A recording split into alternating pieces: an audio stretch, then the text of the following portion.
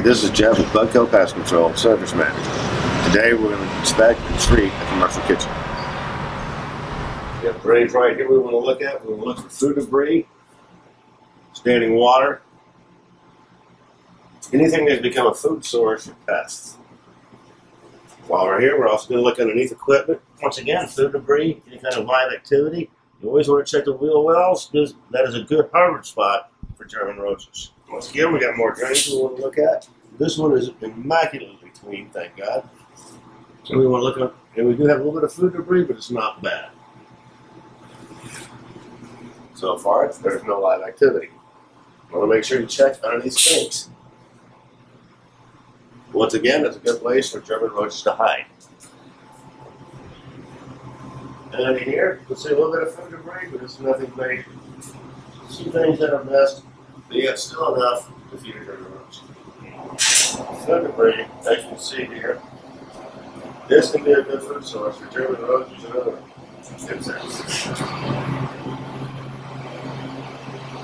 The drains are good and clean.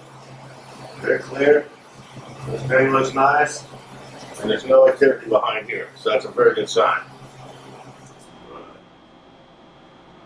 When inspecting the bar, you want to point out any moisture sources collecting underneath equipment. Not only should you inspect under equipment, make sure to inspect behind and inside the equipment for any food sources or live activity. German roaches find their way into a commercial kitchen from the deliveries made to the establishment.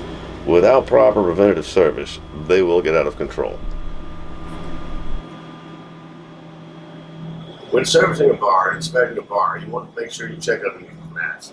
They're wonderful, they're very safe, they're comfortable. The problem is they carry a whole lot of moisture in. There's also food debris that gets stuck down here, which in turn turns the site into a breeding site for German roaches.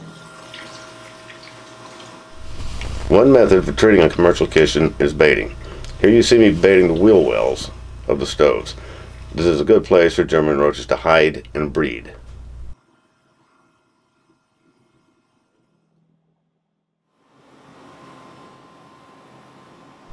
Another treatment method is applying a residual chemical barrier around the plumbing areas.